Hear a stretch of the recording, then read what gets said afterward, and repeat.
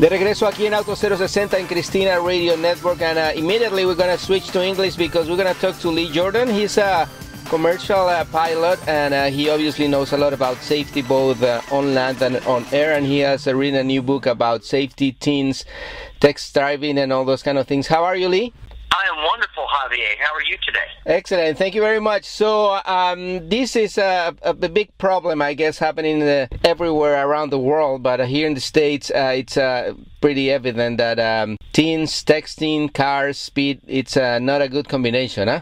Well, you know, they call this borderline epidemic, and I would go farther than that. I would say that this is a full-fledged epidemic. You know, when you drive down the highway, if the car in front of you or the car beside you is texting or driving just by the way they're swerving. I mean, it's just like watching a drunk driver, and it's only a matter of time, if you're close to them, that they might sideswipe you or you might have some kind of impact with them. It's a very scary situation out there, and it's just not teens that are doing it. It's also adults. Yeah. I have to say, here in Florida, I'm living in Miami, and in Florida, we don't have too many rules to prevent that. Actually, they passed a rule that is very soft. I mean, it has to be a secondary violation. So you have to do something else in order for them to give you a ticket if you're texting and driving. So I guess first, laws have to be imposed everywhere and be more strict, I guess. But then also it begins with everybody, right? Oh, I agree 100%. It begins with our children. It begins with teaching our children what is right and what is wrong. I mean, Javier, everybody teaches their children to be polite, you know, to eat all your vegetables. As they get a little older, we teach them don't do drugs. We teach them what to do in school, how to get along. But we don't really talk to our younger kids about texting and driving. So I got this idea for a picture book about texting and driving for younger kids, and that's basically what has brought me to you today. Excellent. And so, what? There, I think there was a particular instance that brought you, that inspired you to do the book. Yeah. It was really kind of interesting. I live in Dallas, Texas, and in Dallas, you get your driver's permit when you're 15 years old. Yeah. And all you do is you show up and you give them your birth certificate and you answer a couple of real simple questions, and then you go out the door and you've got your certificate. You're good to drive with a qualified driver. So my daughter and I, we get her new certificate. She's never driven 1 minute in her life. Wow. We get back in the car. Yeah, we get back in the car. Except for lessons. Except for lessons, I hope. Oh, yeah, that's right. Well, no, literally, she doesn't have a license. This is her permit, which allows her to learn to drive with me. So yeah. She's never actually driven 1 minute. Yeah, I know. So we get back in the car, and she takes her cell phone and puts it between her knees. And I'm looking over at her, and I said, Montana, that's her name, what are you doing? She says, oh, don't worry, Dad. I have my phone on vibrate. I know not to read the text, but I need to see who sent them. And I'm like, are you kidding me? And they, Lee, let me ask you, when obviously she went through driving lessons, I guess, at her school, they don't start teaching that at that level? No, it doesn't work like that here. You can, in Texas, you can just go with your parents, and it's not, you take a simple, it's like 10 questions long, very simple test, and you prove that you're 15, and you can let your parents teach you how to drive. Oh, I see, That's what we were doing. Oh, yes, okay. They give you your permit, and then a year later, when you're 16, you get your license. But your permit allows you to drive with a licensed driver over 21, and that's what started this. So I watched her do this when she's 15. And, you know, kids today, they text instead of communicating. Everybody can text from the time they're 7 or 8, they're starting to text. So she's an expert texter, but you cannot drive and text. And she thought she could. Yeah, and so I started to think about that. Yeah, absolutely. You're right about the teenagers more inclined to text than make phone calls. Because I was actually in Houston, Texas, a week ago for the Shell Eco Marathon, and this is a contest in which high school and college students build the most efficient car possible. And they not only teach them about doing the cars and all that, but they also teach them about human skills, like public social skills. And one of those things, believe it or not, it's making phone calls instead of texting people, because they think the texting part is like the most normal way of communication. Oh, I agree 100%. it really, if you watch kids today, and I'm a father, but I'm just a regular guy. I mean, I've raised my 3 kids the best I can. I don't know, you won't find out till later if you did a good job, that kind of thing. But when you see 4 kids at a table and all 4 of them are on their cell phones texting and they're not communicating, I just think that's tragic. Yeah.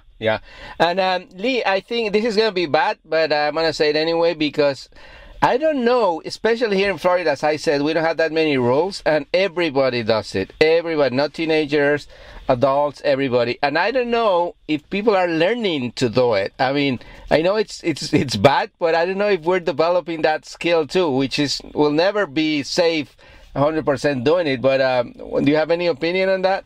Oh, no, I agree with exactly what you're saying. Unfortunately, technology today leads our lives.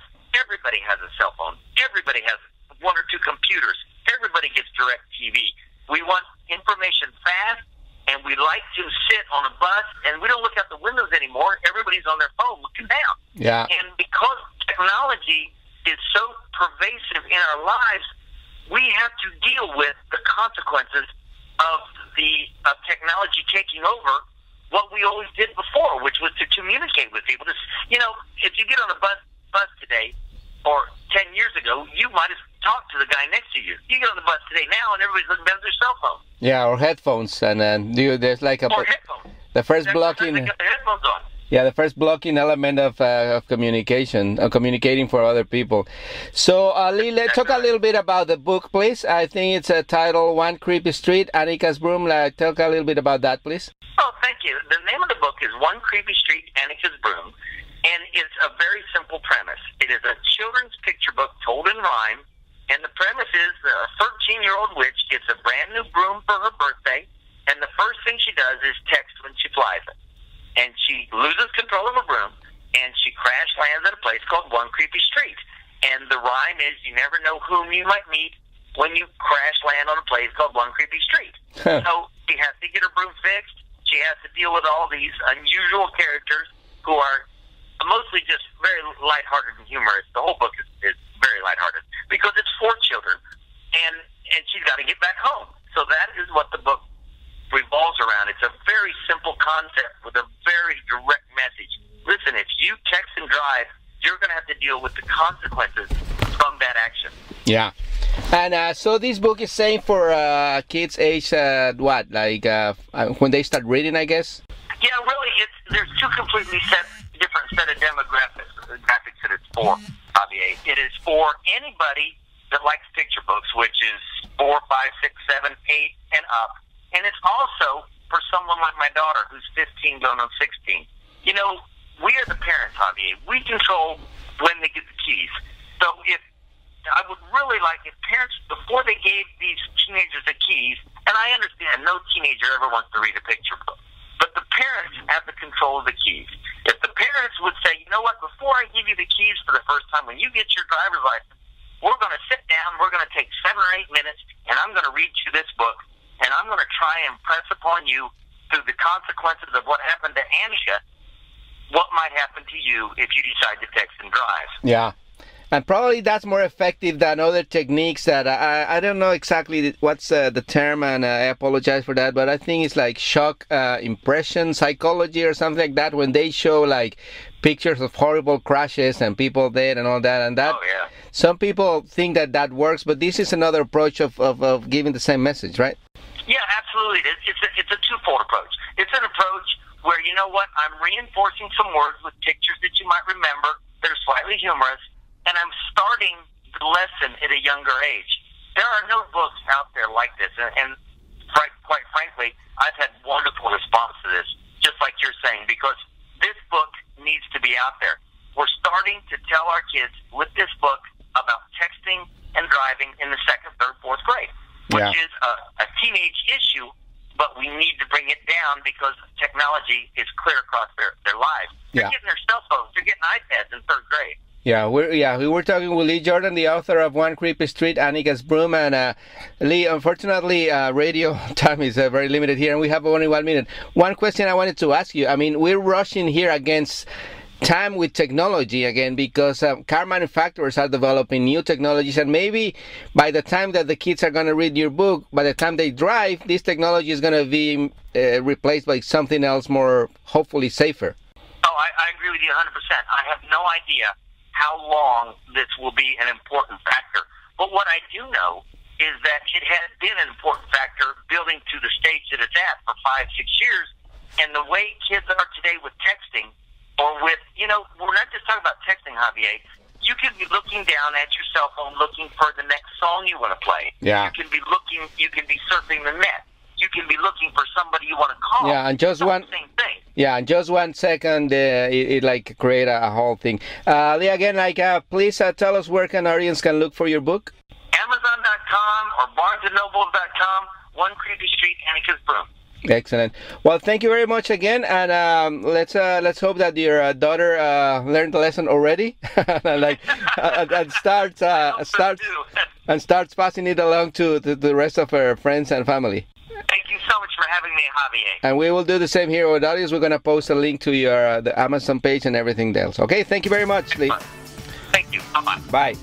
Bueno, ya regresamos aquí en Auto 060. Vamos a hablar con Kia y la iniciativa que tienen para mostrar lo que están haciendo con el Mundial de Fútbol en Brasil 2014. Yo soy Javier Mota, esto es Auto 060.